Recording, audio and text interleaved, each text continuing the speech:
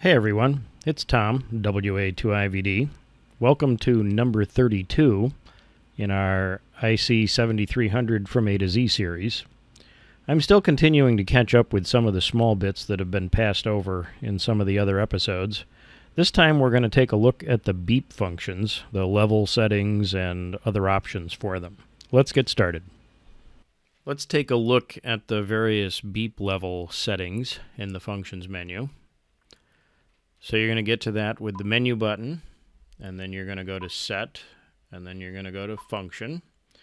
And there on the first page, so you've got beep level limit, beep confirmation, and band edge beep.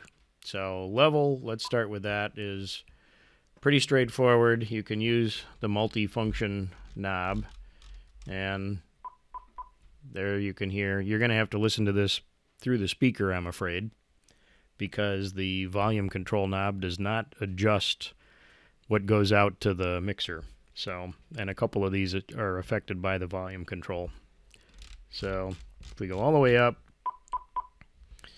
it's pretty loud, and it gets softer, and obviously goes to 0. So, pretty straightforward there. We're going to leave that at 50. The beep level limit, the default is on, and I'm going to change it to off. And what that does, and then actually, let's go back up, and I'll turn this up to 100%. And you hear the beep is pretty loud. So as I turn the volume knob up, the beep gets really, really loud. And if I go back to mid-level, that seems to be sort of what I'll call the normal sound.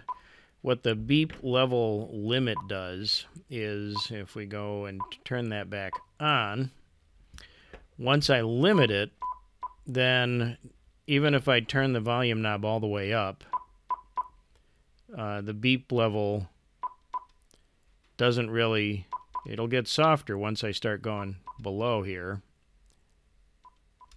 You know, you may or may not hear this on the video now, but it gets very soft. But once you get about halfway or so, that's as loud as the beep gets. So if I continue to turn the volume up now, let me just de-squelch this.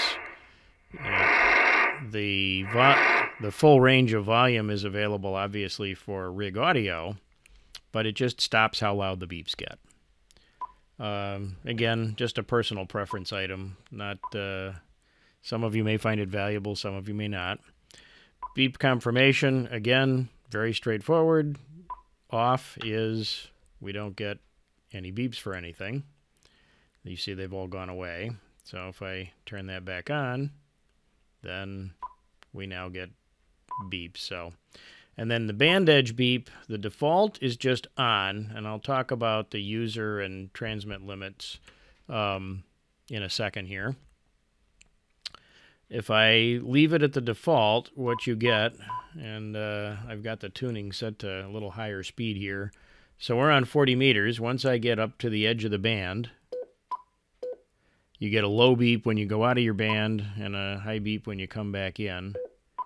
And that's at both ends. And obviously, if I turn it off, guess what? We're not going to get that. So you can go out of band and you get no indication. Now, the user is, if you recall, in one of the earlier episodes, and I don't have that number here, but it'll be showing up on the bottom of your screen, I talked about setting user band edges so that if you wanted to set limits for, say, the general portion of the 40-meter band or 20-meter band, if you set those user limits, then if you set this to user, it will beep for the user limits. It still beeps for the transmit limits, although I may actually have a user limit set to the same, so I need to double check that. And then the last function is user and transmit limit. So if I had user functions set in the narrower portion of the band, but it would still allow you to transmit, then you get both of those. And I think the reason it was just beeping at the band edges is because I have a user band edge limit set to be the same as the transmit limits. So transmit limits is where the rig won't let you transmit. If you're outside of amateur bands entirely, you're going to get a beep there. And you're going to get that when it's in the on or on and TX limit. And if you have it, on this screen, on and TX limit on, and then the user ones should just beep at user-defined band limits. And I'm going to put mine back to on, which is the default.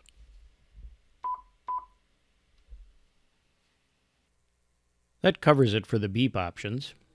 As this series on the 7300 starts to wind down, I'm looking for some feedback from all of you. I plan to work on more general ham radio and technology-related videos.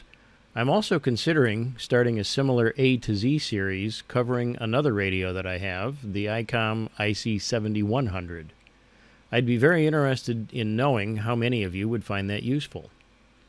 There's a link for a SurveyMonkey survey in this video's description, along with the link to the earlier video covering user band edges. You can also just leave me a comment with your interest. In addition to the interest on the 7100, I'm also interested in your thoughts or ideas for any specific topics that you'd like to see in future videos. And of course, I'm happy to see your comments, corrections, or ideas about this video.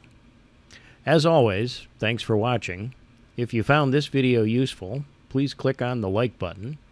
If you're finding this channel useful, please consider subscribing. One way to do that is to click on the pop-up icon at the lower right near the end of this video. I'm Tom, WA2IVD, and this is Ham Cured Smoke.